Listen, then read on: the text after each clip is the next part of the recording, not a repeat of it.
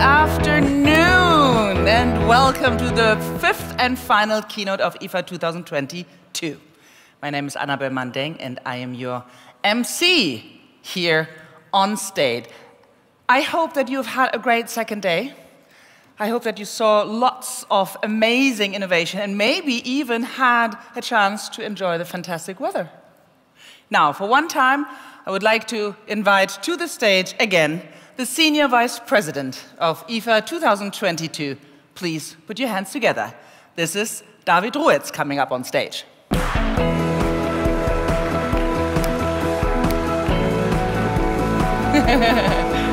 Hello, David. Hello. Good evening, Annabelle. Good evening, everyone. And good evening to the audience who is listening to our broadcast near or far. Before we start, I'd like to thank you, Annabelle, for being our MC these days and for taking us through our program of keynotes. Amazing work. Thank you so much. It was great fun. Seriously, I had a lot of fun. And now, 2 days down, 3 more to go. So what is your take of IFA so far? I think it's going really, really, really well. As you all know, this is the first real IFA in 3 years. And parts of the world are still in lockdown, unfortunately. Despite this, 80% of our halls are full, and our visitor numbers are really strong. So both for the general public and especially for trade visitors. And as you said, it's 3 more days to go, but I think IFA is doing great. And you've said it several times, but I'm going to say it one more time. This year's biggest topic at IFA is definitely sustainability. Sustainability, absolutely. The more I get around and speak to people, the more I'm certain. Sustainability is at the heart of much of this year's innovation. And I hope that many of you had the opportunity to join us here on Friday afternoon and listen to Hakan Bulgurlu, the Chief Executive of Arçelik. What a powerful speech. He started by outlining the tough reality of climate change, how it affects all of us, not in 2050, not in a few years, but today. And actually, for a moment, it was quite depressing. But then Hakan also gave hope. He showed how humanity can come together and turn things around. Clean up its act, move beyond fossil fuels, and ensure that this is a world we can pass on to our children. Hakan said one thing that really stuck with me. The world's largest and cleanest energy source, he said, is already at our disposal. We simply have to use existing devices more efficiently. We have to save energy, for example, by switching off appliances and gadgets that we don't use, and by making sure we run them in a most efficient way. So it's simple, but may have a big impact. Yeah, it's like that's a case of many little savings add up to a lot. We can all do something, right? Exactly. And there's a study by the United Nations. It says that homes account for around 20% of all CO2 emissions. If we make it easy for people to cut out the waste and the idle running of appliances and other devices, then together, every single one of us can make a huge difference. Actually, I was told just now that more than half of our consumers are really keen to reduce their own carbon footprint.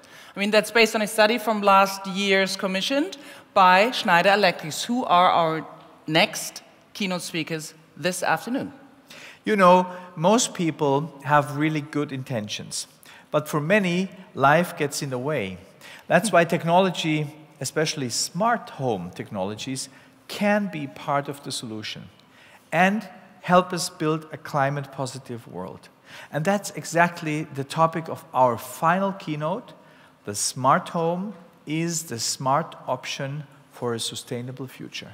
It's our second hybrid presentation this year.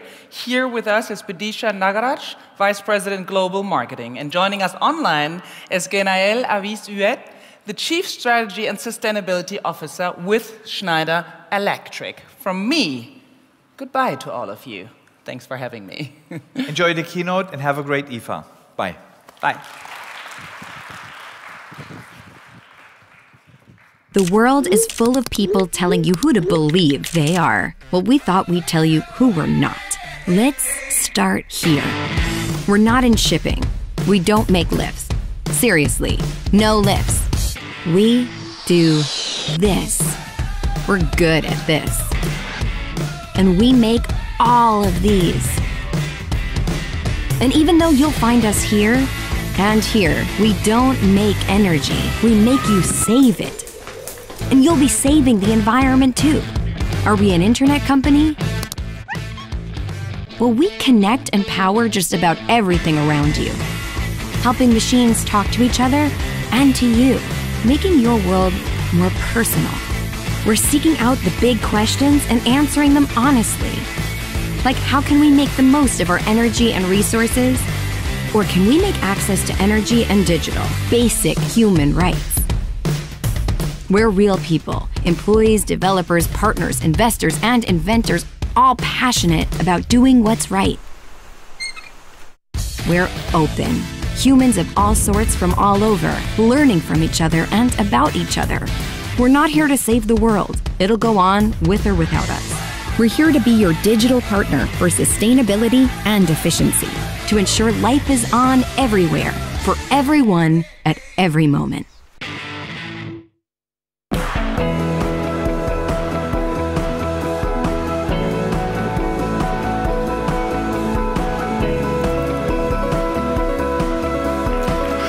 Willkommen to the Schneider Electric session in IFA Berlin. As you've seen, no, we don't make lifts, as you've seen in the clip. We are Schneider Electric.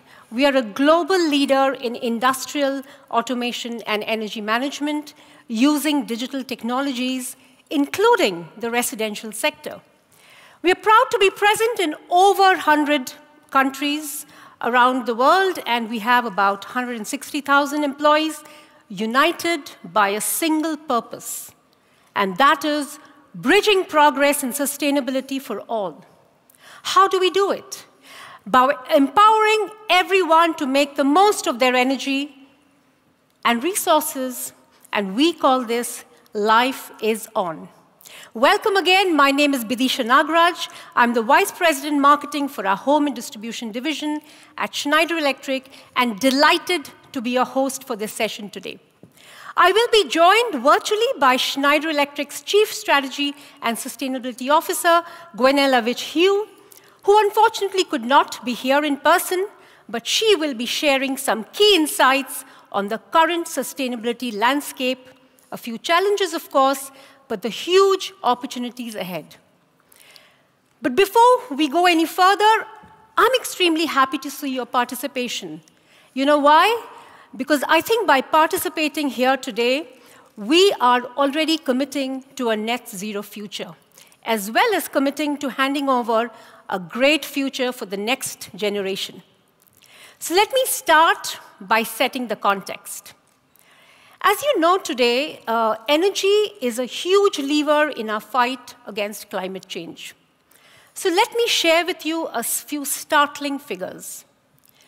Energy-related greenhouse gas represents over 70% of all emissions, including the CO2 emissions we all generate. In 2021, these emissions were still on the rise by 6% to reach 26.3 billion tons of emission, their highest level ever. If you look at the residential market, my God, it's on the tipping point today. Today, homes are responsible for roughly 20% of all CO2 emissions. And by 2050, households are expected to be the single largest consumer of electricity and the biggest contributor of the CO2 emissions. The current energy crisis is indeed putting a lot of pressure on our people's lives and our wallets. Not to mention, the pressure that it puts for all those countries and nations who do not get clean energy. I come from India, and a large population base is below the grid today. So the big questions now are, Twofold. Do we know enough about the impact of carbon emission and the energy crisis? And the second one is, what can we do about it? In particular, of homeowners, developers, tenants, and simple consumers like you and me. In relation to this context, I would like to pose 3 questions to Gwenaelle, our Chief Sustainability Officer, for her insights and thoughts. So my first question to Gwenaelle is, in this context of an ongoing energy crisis right now, what does that mean for sustainability and for us? Well, thank you, Bidisha, for hosting this session on sustainability and smart homes, and hello, everybody. You know, I'm really pleased to be able to talk to you today, even if it's virtually, because these topics are core, because these topics are so important today, and also because we will talk about what to do about it. So just maybe allow me first to introduce myself and tell you a little bit more about who we are at Schneider Electric. So I'm Gwenaelle. Everybody calls me Gwen. I am an engineer and a physicist, and I've always been passionate about sustainability topics and, more importantly, being part of the solution, which is why I made a career out of it, which led me to head the strategy and sustainability agenda of Schneider Electric. Our company, you know, is a global company. It's also very local, which makes us very unique. We are able to innovate and to serve customers all over the world to have that accelerate their decarbonization journey. How to do that? We have integrated software, hardware solutions, and services embedded all together. So not only are we a solution provider among sustainability, we are also a respected practitioner, consistently ranked at the top of external ratings for environmental, social, and governance efforts, and our impacts on that. So last year, for example, we were even recognized as the world's most sustainable corporation by Corporate Knights, worldwide. So more than that, we are also an impact company. Impact company because we believe that you need to do well to do good and vice versa. And it means that we constantly align our performance, business, and environmental, social, and governance agenda so they complement each other. And as an impact company, we are also committed to embark all our employees, all our suppliers, our customers, our consumers in an accelerated journey to a net zero future and a more inclusive future. That's why we took concrete and measurable commitments, especially for 2025, which is tomorrow. And by the time, not only we will have saved and avoided emissions for our customers, around 800 million tons, but we will have also helped our suppliers to halve their own carbon emissions. So working with customers, working with suppliers. But this is not only that. As of today, 2 billion people do not have access to clean and to reliable electricity, which means that they simply do not have access to equal opportunities in terms of social lives, in terms of study and work. And at Schneider Electric, we are also a provider, a solution provider for these communities. And therefore, we are also working very hard to extend access to energy, access to education to millions of people. So just in other words, what we see as a mission for us, it's also to solve the energy paradox. What's that? On the one hand, energy is responsible for more than 70% of greenhouse gas emissions worldwide. And in fact, each of us, you, me, we consume about 6 liters of oil per day, counting of all energies we need to work, to live, to eat, to heat yourself and refresh and travel today. So yes, we're consuming a lot of fossil fuel. Now, considering that nearly 2 billion people still have no access to energy, and come across limitations in terms of basic human rights to health, to safety, and to education. This is where lies the energy paradox. How can we serve more people with energy to thrive, all the while reducing energy-related carbon emissions? And we have to do that. How can we do so with clean yet affordable energy? This is the paradox that we want to solve. And needless to say that time is very challenging. Dependency on fossil fuel is strangling the social and economic welfare and development across countries and continents. No one can ignore that the energy crisis is impacting lives in a very real way for many around the world. Just examples like the price of food, the price of travel, the price of mortgages, rent, everything is increasing. And we are even experiencing energy rationing in Europe for the first time ever in many decades. And at the same time, the world continues to get hotter, as we have seen another year of record-breaking temperatures, homes and livelihoods ravaged by wildfires and ecological devastation. And you know, I'm living in the United States, and that's what we experience. In the United States, in parts of Asia where we are in the midst of the hurricane season, and where the strengths of the storms are increasingly putting the resiliency of homes, of our neighborhoods, of our towns, of our cities to the test. In many places, we are hoping to avoid a harsh winter. Yes, but here's the thing. There are solutions, simple ones that effectively contribute to solving this dilemma, solutions that are more sustainable and more human, including solutions that can be part of your life and everyday life. That was fantastic, and thank you, Gwenaelle. And I love the optimism.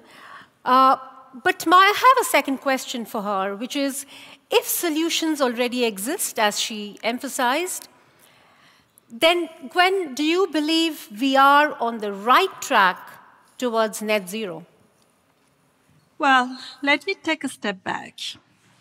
For me, net zero is not a matter of destination. It's a journey to combat global warming and prepare the future of next generation. We all need to do more, which is why committing and setting science-based targets is absolutely critical. But we also know that we need to do so much faster. The next 10 years are the crucial ones, much more than the targeted year of 2050. This is because all the homes, all the buildings, all the factories that we build tomorrow, they will have impact for the dozens of years to come. So how do we go about it? First, we need to decarbonize energy supply. We need to accelerate the transition to renewable energies in the power generation mix, all the while adapting and expanding grid capabilities and infrastructure. While we should keep progressing here, it will take time, but we just don't have the luxury to wait, so we have to act now. And this is also why we have to put even more effort in accelerating the electrification and the digitalization of transport, industries at large, and buildings, focusing on new buildings, but also not forgetting retrofit and renovation. And last but not least, we have to boost the deployment of solutions that empower people to adopt more energy-efficient behavior. Energy-related CO2 emissions grew to 36 gigatons in 2021, a record high, and a trend that keeps increasing year on year. This is not inevitable, and there are solutions. This is the key message.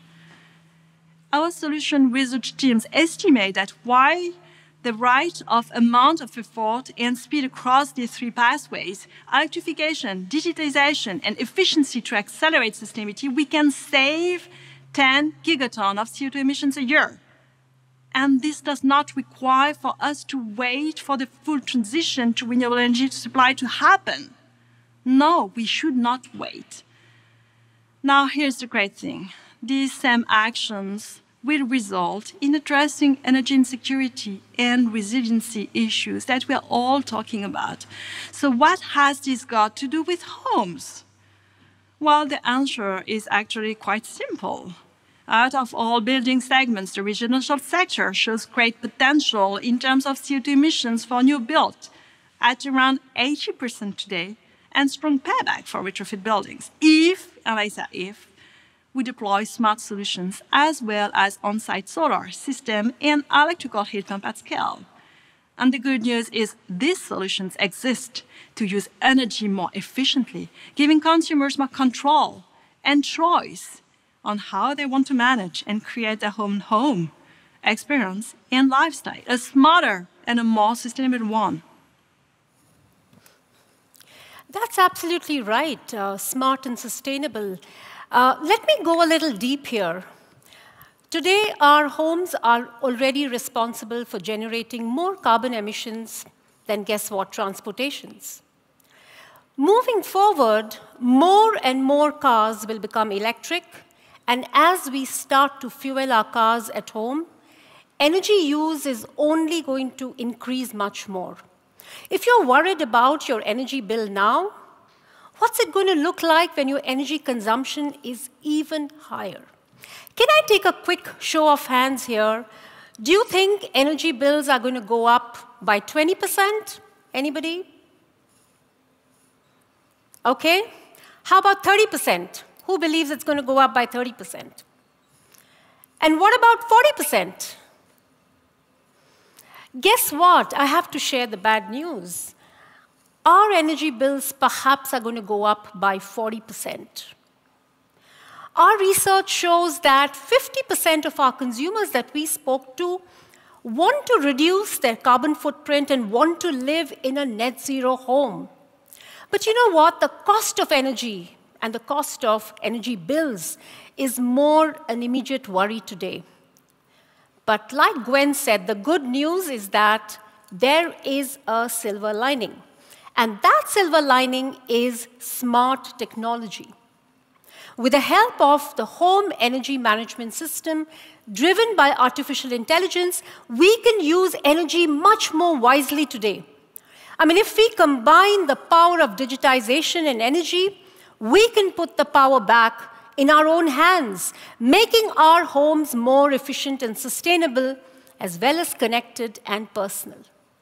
Not only will that save us money, it'll also reduce the emissions to tackle the climate change that we're talking about. Isn't it incredible that we can have so much impact as individuals on the planet? I don't know about you, I sincerely believe that the challenge is not technology, because there are technologies available today. The biggest barrier really is the mindset. So now let's talk about how do we become producers of energy. We are consumers, but how do we become producers of clean energy? I'd like to share with you an amazing insight. The Schneider Sustainability Research Institute recently calculated that 20% of all of Europe's energy needs could be powered by solar housed on existing rooftops. That means a fifth of our energy could be just produced at home by people like you and me. If you live in the United States, the majority of your country's energy needs could be delivered this way, by the way. On the other side of the world, in Australia, they are a great example of a country with a high dependency on fossil fuel. But they're moving towards solar energy and decarbonized energy. In fact, 30% of homes are equipped with solar panels with an estimated return on investment of 3 to 5 years.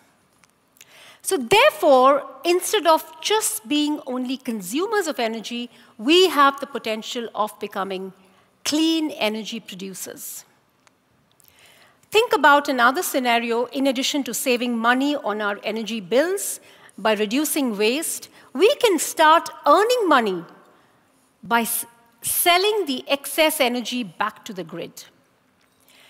But it's not just the installation of solar generation or microgrids in our homes that offer the opportunity to reduce our bills and our carbon footprint.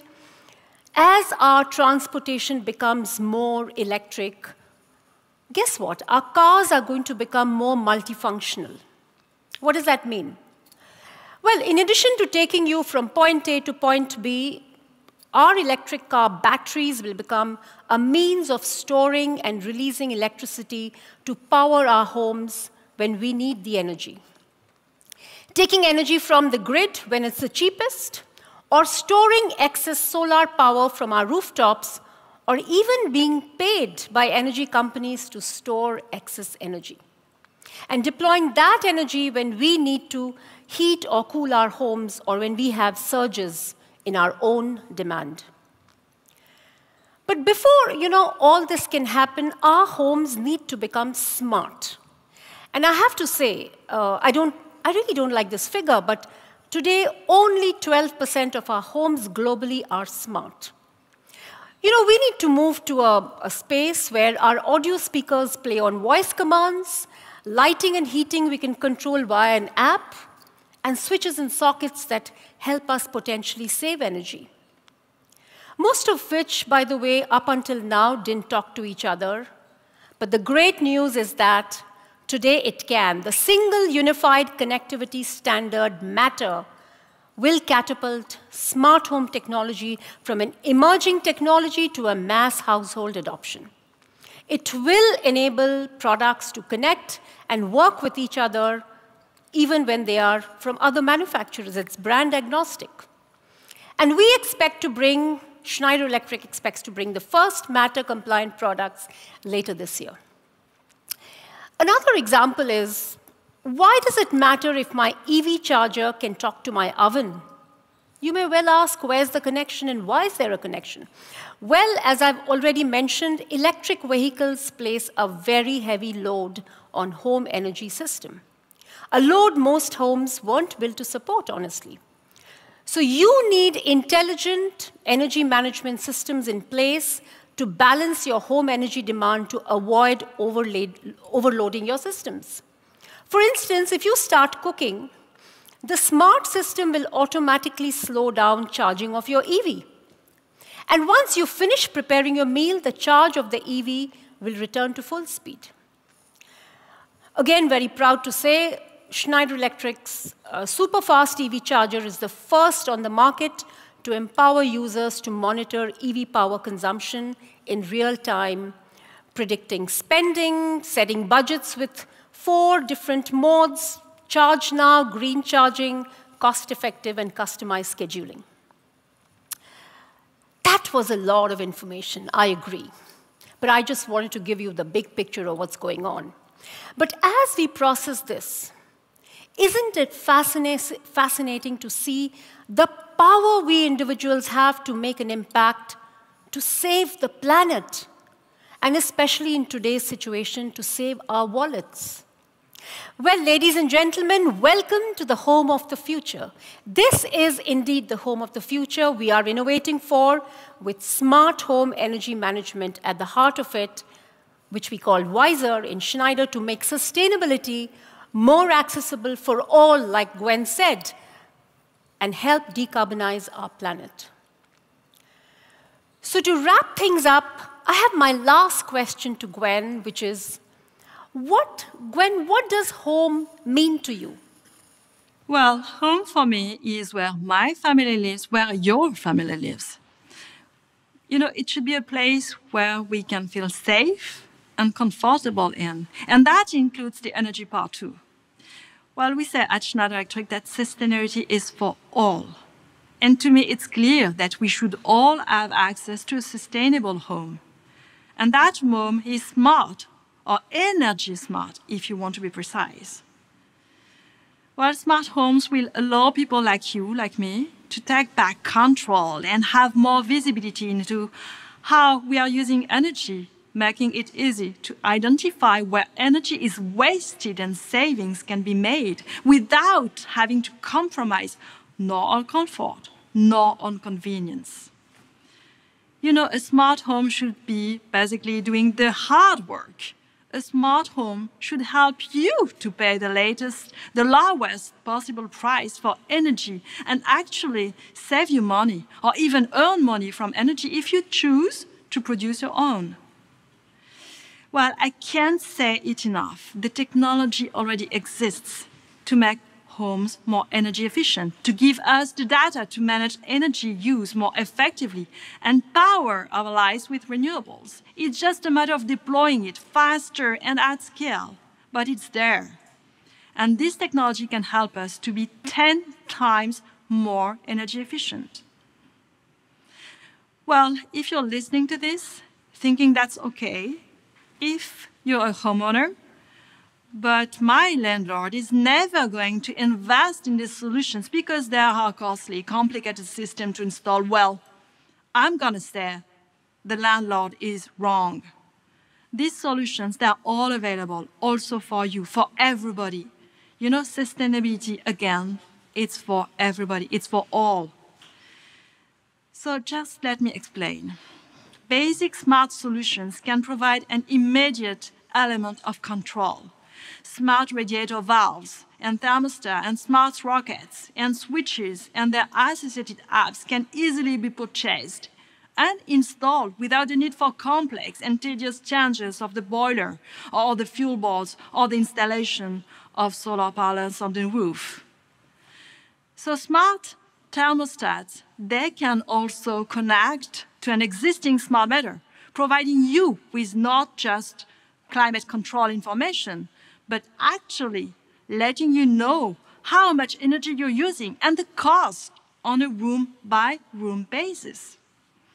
And cherry on the cake, once you purchase, these devices are yours, so you can take them when you move. So no surprise that our recent global consumer research found that smart thermostat and smart lighting are in the top 3 of smart devices purchased. And all these smart solutions, they can just easily be installed in apartments or social housing to help provide residents with greater understanding of how, when, and on what their energy is being used. And again, the technology that we are talking about can provide smarter and more sustainable homes for homes, for all, no matter what type of buildings. And the principles are always the same. Monitor energy use, performance and waste of buildings, identify ways to reduce waste and energy costs, and at the same time improve their maintenance and lifespan. And well, it's also possible to install microgrid with solar or wind. Well, it will generate energy locally, that is on site of your building, your home, or your residential district.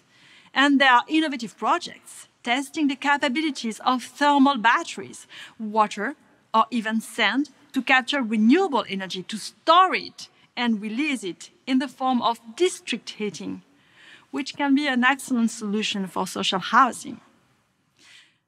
Well, I suppose that the point I'm trying to make is that there is no one-size-fits-all.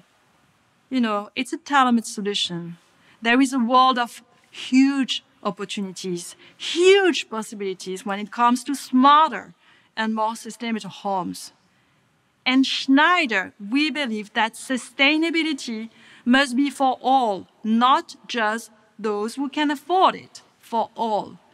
There are all sorts of smart devices, smart technologies, but the best one is the smart that works for you. So count on us to keep innovating for you and for homes of the future, and to keep delivering solutions that fit for your needs at your doorstep.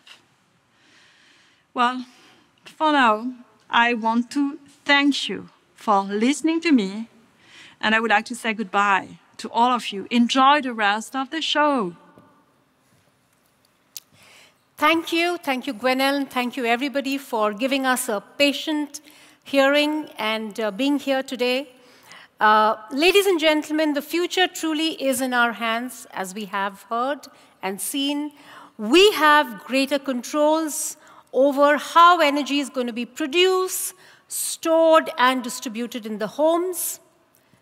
The time is really now to act and convert this knowledge into action. Thank you again for being with us today. We invite you to our booth, which is at 5.2, and you can see and witness the smart and sustainable homes of the future, what we discussed today. But thank you again. Your participation means a lot to us, and it really means that you are going to take an action towards a smarter and a more net zero future. Thank you again very much for being here today. Thank you.